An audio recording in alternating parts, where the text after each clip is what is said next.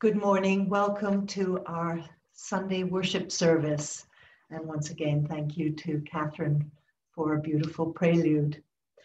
Our opening hymn, Let All Mortal Flesh Keep Silence.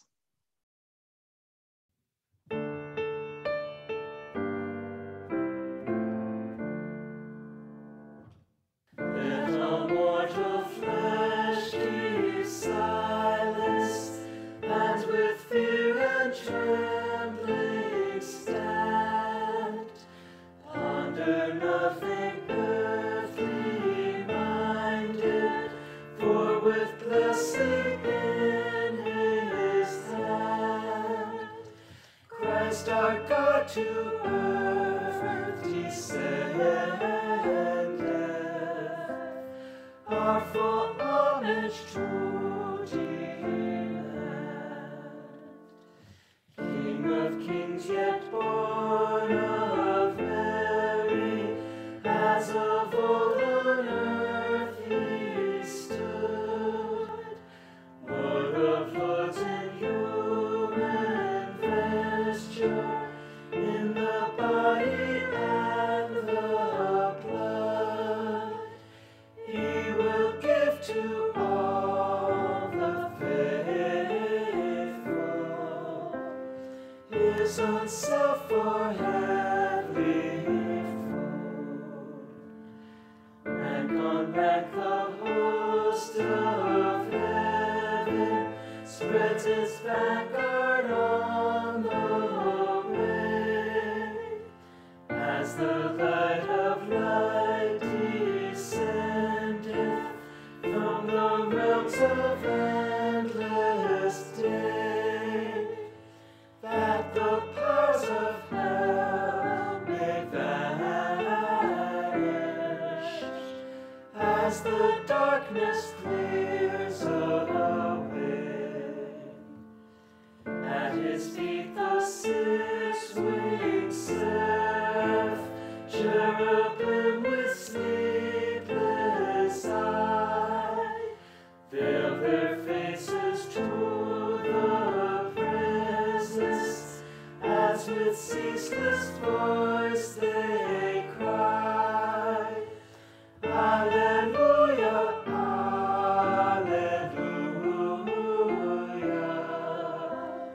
Alleluia, Lord Most High. Blessed be God, Father, Son, and Holy Spirit, and blessed be God's kingdom now and forever. Amen. Almighty God, to you all hearts are open, all desires known, and from you no secrets are hid. Cleanse the thoughts of our hearts by the inspiration of your Holy Spirit, that we may perfectly love you and worthily magnify your holy name through Christ our Lord. Amen.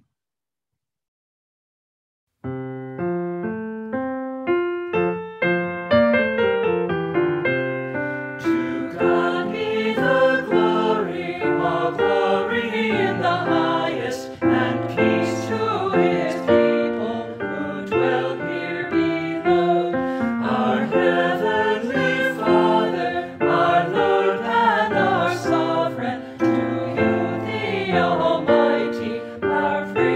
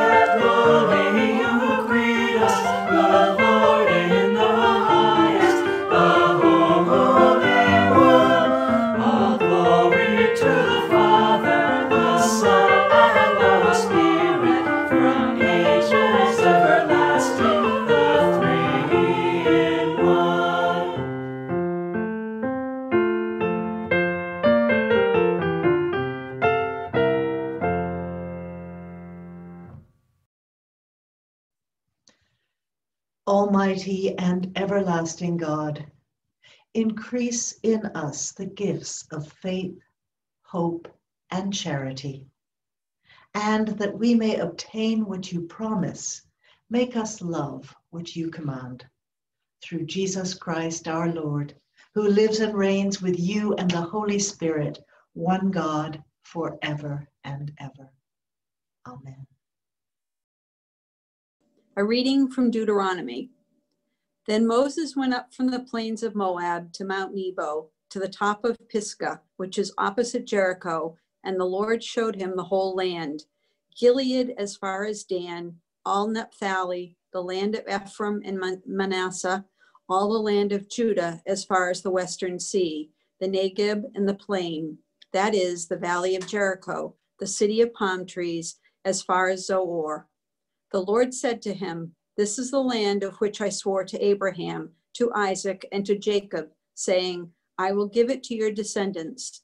I have let you see it with your eyes, but you shall not cross over there."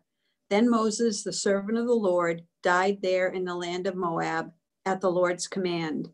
He was buried in a valley in the land of Moab, opposite Beth Peor, but no one knows his burial place to this day. Moses was 120 years old when he died. His sight was unimpaired, and his vigor had not abated. The Israelites wept for Moses in the plains of Moab 30 days. Then the period of mourning for Moses was ended. Joshua, son of Nun, was full of the spirit of wisdom, because Moses had laid his hands on him, and the Israelites obeyed him, doing as the Lord had commanded Moses. Never since has there arisen a prophet in Israel like Moses, whom the Lord knew face to face. He was unequaled for all the signs and wonders that the Lord sent him to perform in the land of Egypt against Pharaoh and all his servants and his entire land, and for all the mighty deeds and all the terrifying displays of power that Moses performed in the sight of all Israel. Hear what the Spirit is saying to God's people. Thanks be to God. Our psalm this morning is portions of Psalm 90, which you can find in your order of service. Lord, you have been our refuge from one generation to another. Before the mountains were brought forth, or the land and the earth were born, from age to age, you are God. You turn us back to dust and say, "Go back, O child of earth." For 1,000 years in your sight is like yesterday when it is past, and like a watch in the night. You sweep us away like a dream. We fade away suddenly like the grass. In the morning it is green and flourishes. In the evening it is dried up and withered. Return, O God, Lord. How long will you tarry? Be gracious to your servants. Satisfy us by your loving kindness in the morning, so shall we rejoice and be glad all the days of our life. Make us glad by the measure of the days that you have afflicted us, and the years in which we suffered adversity. Show your servants your works and your splendor to their children. May the graciousness of the Lord our God be upon us. Prosper the work of our hands. Prosper our handiwork. A reading from Paul's first letter to the Thessalonians. You yourselves know, brothers and sisters, that our coming to you was not in vain. But though we had already suffered and been shamefully mistreated at Philippi, as you know, we had courage in our God to declare to you the gospel of God in spite of great opposition. For our appeal does not spring from deceit or impure motives or trickery.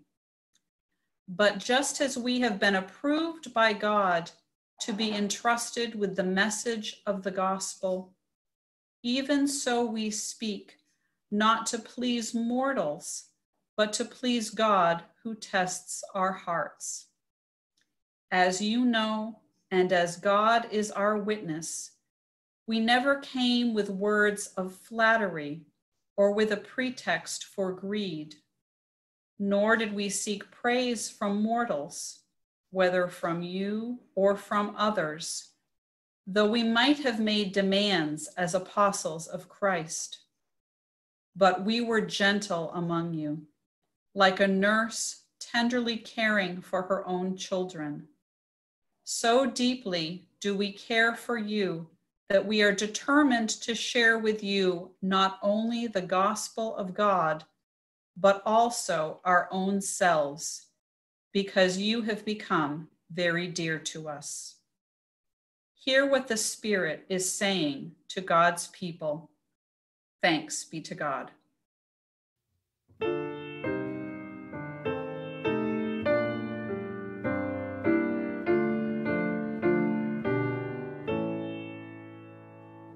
What does the Lord require for praise and offering? What sacrifice, desire, or tribute bid you bring? To justly love mercy, walk humbly with your God. Still down the ages ring the prophets' stern commands. To merchant worker king, he brings God's high demands. To justly love mercy, walk humbly with your God. How shall my soul fulfill God's law so hard and high? Let Christ endue our will with grace to fortify. Then justly in mercy we'll humbly walk with God.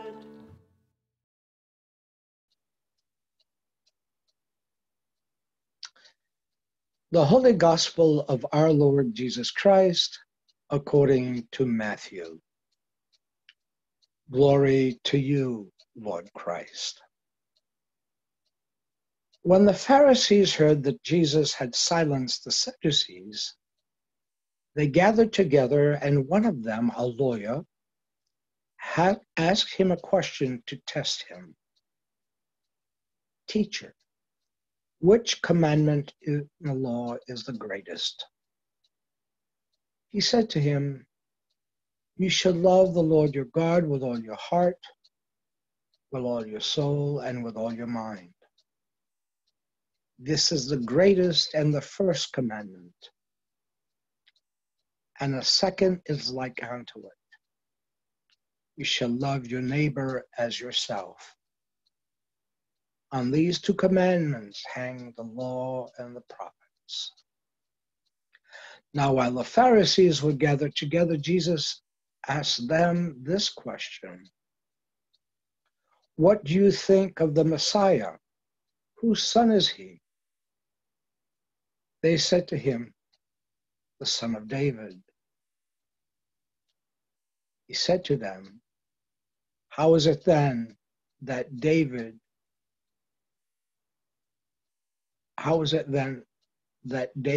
by the Spirit calls him Lord, saying, Lord said to my Lord, sit at my right hand until I put your enemies under your feet. If David thus calls him Lord, how can he be his son? No one was able to give him an answer, nor from that day did anyone dare ask him any more questions. The Gospel of the Lord. Praise to you, Lord Christ. Back in the summer of 2011, several hundred people gathered on the State House lawn. It was a rally that was organized by Concord's Interfaith Council. And we were responding to hate crimes that had been committed the previous week. You may remember this. Graffiti had been painted on the homes of some of Concord's new American families. Really cruel messages which effectively said in no uncertain terms, you are not welcome here. But the people who came to that rally disagreed with that sentiment. We carried bright yellow signs that said, love your neighbor. And our message was unequivocal. We love our new neighbors, and we're very glad that you're here. Well, there were several speakers at the rally, and each one of them was communicating a message of love and acceptance, but each communicated it in their own unique way. And some of those words were influenced by the faith of the speaker. Others were more secular in nature.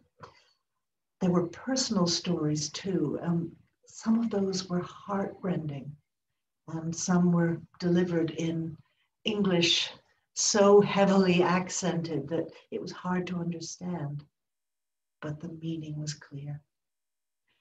And there were musicians playing guitars and singing or beating African drums. Well, of all the voices and the songs that we heard that day, no two were alike. They each had their own style, its own emphasis. And the speakers and the musicians ranged from formal to laid back, from liberal to conservative, from millennials to seniors. There's no way that any one of the participants would have been able to connect with absolutely every other person in the audience. How could we? We were all different. But the interesting thing about that rally is that people didn't come to it because they needed to be convinced. We were there because we already loved our neighbors. And we wanted to be with other people who felt the same way, wanted to make a stand together. We may not have related to every single person who spoke. We may not have appreciated every style of music that was played, but we were energized and motivated by the fact that we were all there to support the same vital cause. As for the people on the other side of the microphones, the speakers and the musicians, they were unusual too. If you think about it, many people who get up on a stage do it because they want the focus to be on them. Actors and politicians and media personalities and singers and other performers, generally speaking, they're looking to be in the limelight.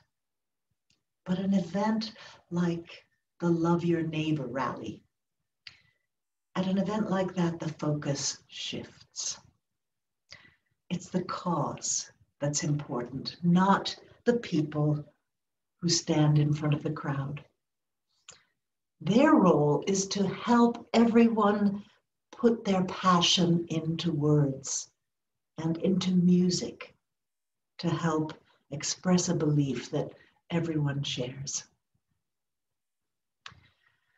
You think about it, being part of a parish is a little like attending a rally. We may all be at different points in our faith journeys, but we're all here because, not because we need to be convinced. We're here because we want to be with other people who share what we believe in. We're here to support and encourage each other and to come up with new ways of demonstrating what we believe. Now, not every person will be inspired by every aspect of a worship service every week. On a given day, the scripture readings, the hymns and the anthems, the sermon and the prayers will either provoke a heartfelt response or they won't. depending on all kinds of factors. It's perfectly natural for there to be a range of likes and dislikes represented in our congregation. How could it be any other way? After all, God has made each one of us unique. So we come to worship together knowing that we may disagree on some of the details, but we're in full agreement about what really matters. Now that's especially meaningful today as we think about Jesus' two great commandments. You shall love the Lord your God with all your heart and with all your soul and with all your mind, and you shall love your neighbor as yourself. Over the past 6 months, so many of you have shared with me your experience of deepening connection with one another, a sense of genuine care and affection for your fellow parishioners, some of whom you barely knew when we were still able to gather in person. And when I hear people describe that experience, my prayer for you is that it doesn't just end with a feeling, because it is a love that is God-given. Jesus' instruction to love your neighbor as you love yourself follows on from his instruction to love God with all your heart, with all your soul, with all your mind. When we do our best to love God fully and completely, God inspires us to love ourselves and others in the same way. And that's why we can come together as a parish family, committed to loving our neighbors, to supporting and encouraging one another, and to doing whatever it takes to demonstrate that love in practical and visible ways.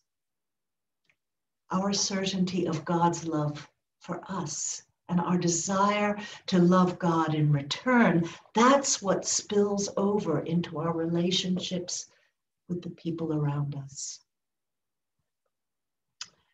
From a human perspective, we can always come up with reasons for not loving someone else or not feeling genuinely loving towards someone else.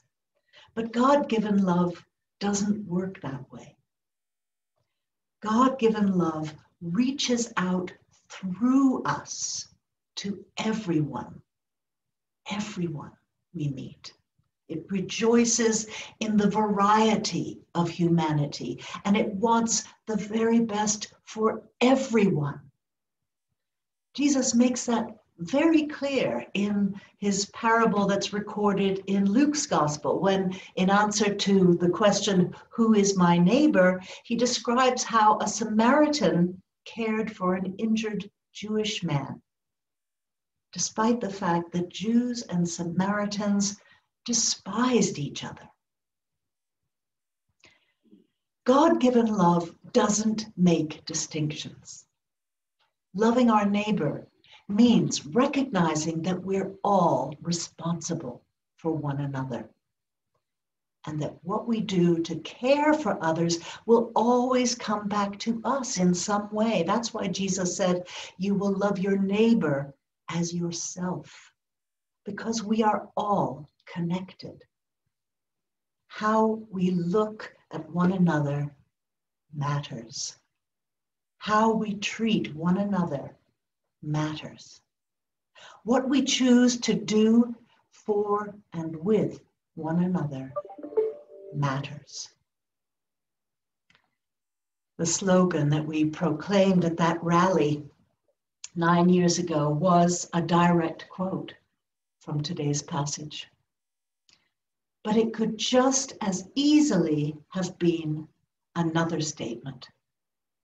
One that we're hearing more and more these days as people grow in their understanding of what loving our neighbor really means. Black lives matter. Now, quite rightly, it's been pointed out that all lives matter. And Jesus wouldn't argue with that. But throughout his earthly ministry, Jesus focused on those who lived on the fringes, the people who were oppressed and despised and treated as disposable. Black lives deserve our special attention because for centuries they've been treated as disposable in ways most of us couldn't begin to imagine. When we gathered on the State House lawn all those years ago, the white people among us couldn't fathom how it felt to have hateful words painted on the walls of our homes. We only knew that it was wrong. It was horrifically cruel and inhuman, and it happened because innocent families had the wrong colored skin. Millions of American citizens have been wrongfully incarcerated, murdered, robbed of employment and homes, undereducated, and discriminated against in countless other ways because they have the wrong colored skin. Along with Latinos, over three times as many Black people have died of COVID-19 compared with white victims, largely due to dangerous living conditions and inadequate health care.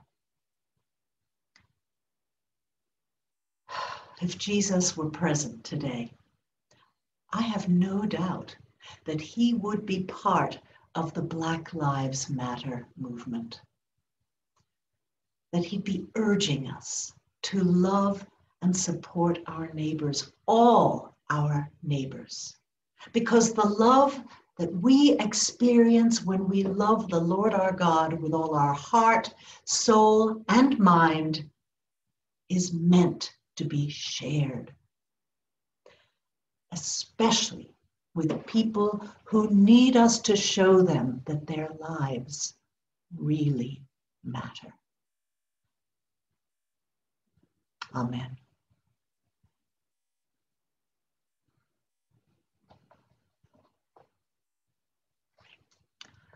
I invite you now to join me in the words of the Nicene Creed as we affirm our faith. We believe in one God, the Father, the Almighty, maker of heaven and earth, of all that is seen and unseen. We believe in one Lord Jesus Christ, the only Son of God, eternally begotten of the Father, God from God, light from light, true God from true God, begotten, not made, of one being with the Father. Through him all things were made. For us and for our salvation, he came down from heaven. By the power of the Holy Spirit, he became incarnate from the Virgin Mary and was made man. For our sake, he was crucified under Pontius Pilate.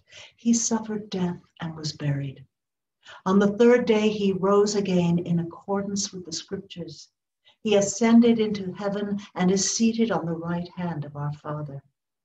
He will come again in glory to judge the living and the dead, and his kingdom will have no end. We believe in the Holy Spirit, the Lord, the giver of life, who proceeds from the Father and the Son. With the Father and the Son, he is worshipped and glorified. He has spoken through the prophets. We believe in one holy, Catholic, and apostolic church. We acknowledge one baptism for the forgiveness of sins. We look for the resurrection of the dead and the life of the world to come. Amen.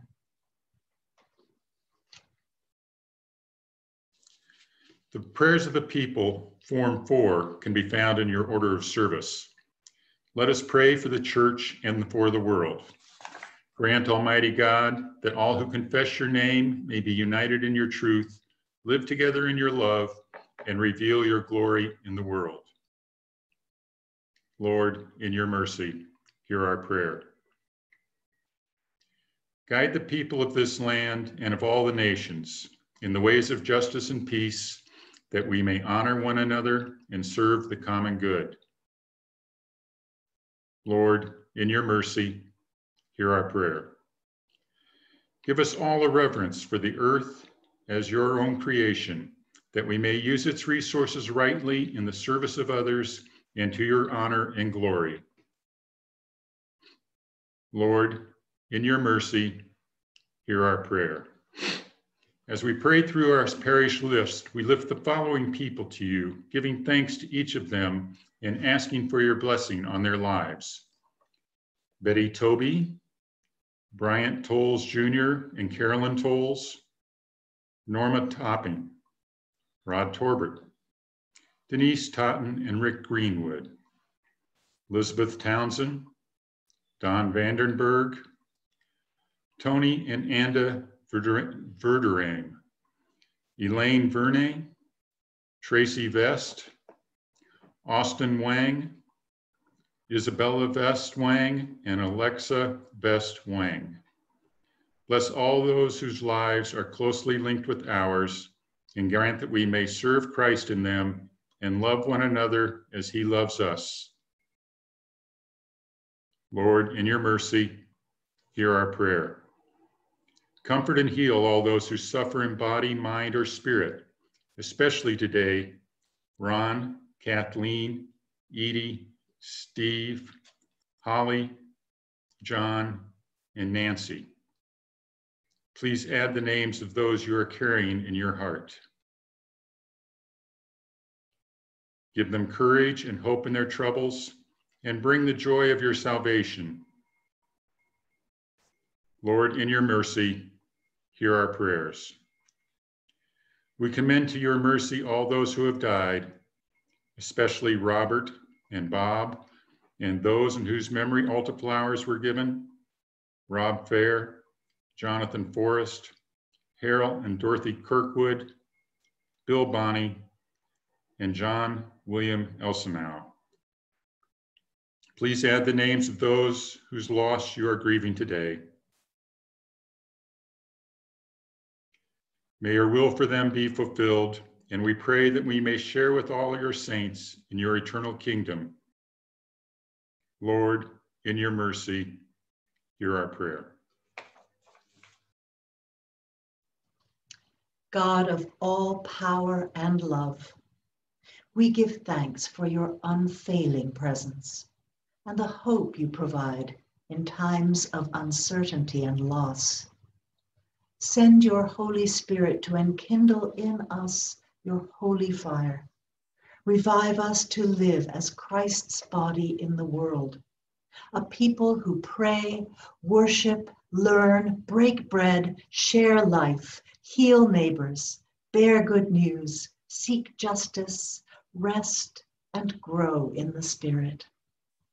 Wherever and however we gather, unite us in common prayer and send us in common mission, that we and the whole creation might be restored and renewed.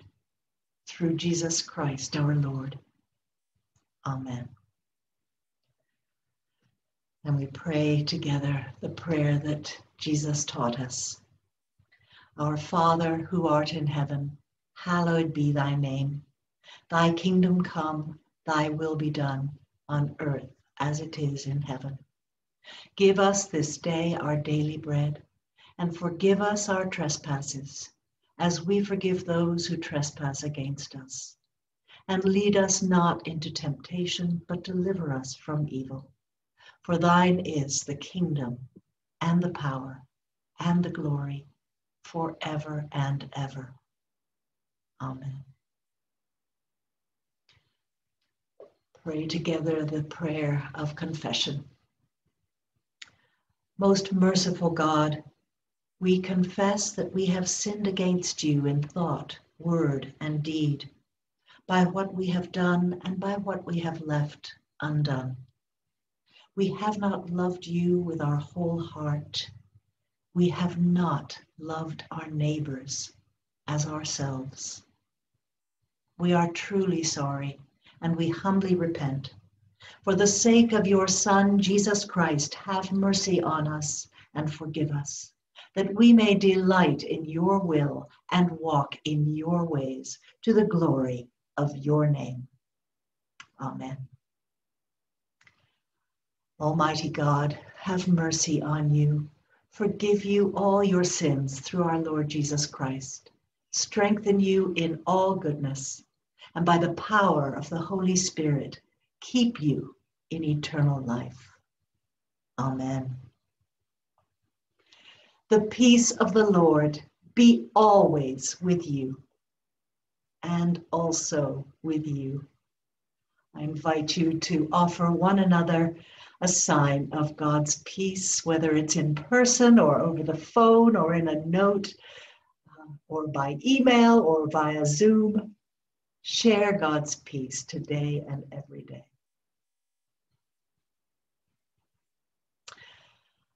Announcements. Well, we have our continuing formation series, Transforming Questions, and that has 3 separate Zoom meetings, Wednesday evenings at 6, Friday morning at 10, and Sunday afternoon at 1:30. You're welcome to join one or more of them, and just register through the parish office.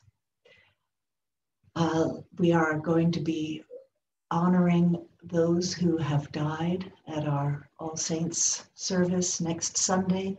If you haven't yet sent to the parish office the names of those you would like read aloud at that service, please do so as soon as you can. And also, Ashley Jane has asked us to submit photographs of beloved people who have died, and that will be those will be assembled into a photo collage, again celebrating All Saints. And another way we celebrate that important occasion in our church year is by baptizing, and we have 2 babies that are going to be baptized next Saturday if it's good weather, or Sunday if it's not so good weather on Saturday. And that will be an outdoor service with Eucharist, 3 o'clock Saturday or Sunday afternoon. Just be sure to register ahead of time if you'd like to attend. And we will be, of course, having all the precautions in place, so be sure to wear a mask when you come to the service. But we look forward to baptizing Ian and Madeline, our 2 youngest members. And we're still collecting donations for our Thanksgiving baskets that will be going out in the form of gift cards this year. So each family will receive either a turkey or a chicken, depending on the size of the family, and then a gift card for all of the trimmings to go with that meal. And we will shortly be collecting donations for the Giving Tree, again, responding to the needs of some of our food pantry clients with children. And this year we will be sending gift cards to the families so that they can buy presents for their youngsters. So that will be starting very soon. We hope you will contribute to that as well as to the Thanksgiving baskets. Both of these ministries are so very important during this time of even greater than usual need. And let your light so shine before all people that they may see your good works and glorify your Father who is in heaven. We'll sing together the doxology.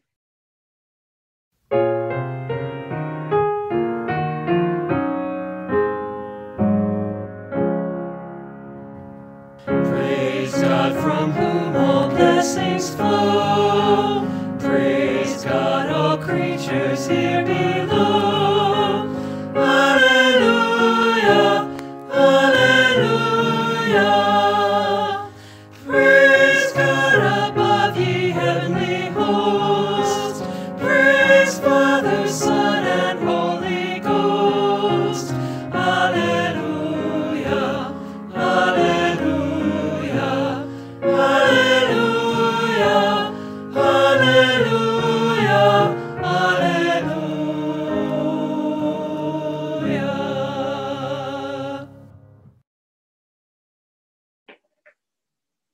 O most blessed Savior, together with the faithful of every altar of your church, where your blessed body and blood are being offered to the Father, we desire to offer you our praises and thanksgivings. We present to you ourselves, our souls and bodies, with the earnest wish that we may be united in you. And since we cannot now receive you in the sacraments, we pray that you come spiritually into our hearts, and we unite ourselves to you and embrace you. O Jesus, with all the love of our souls, come, Lord Jesus, and dwell in our hearts. Amen. Almighty God, bless you today and always, in the name of the Father, and of the Son, and of the Holy Spirit. Amen. Our closing hymn today is, O God, our help in ages past.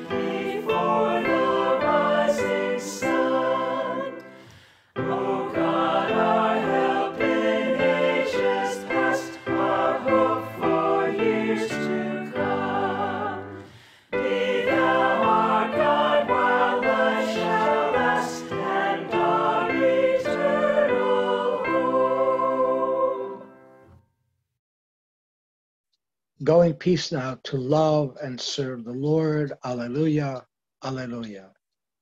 Thanks be to God. Alleluia, alleluia.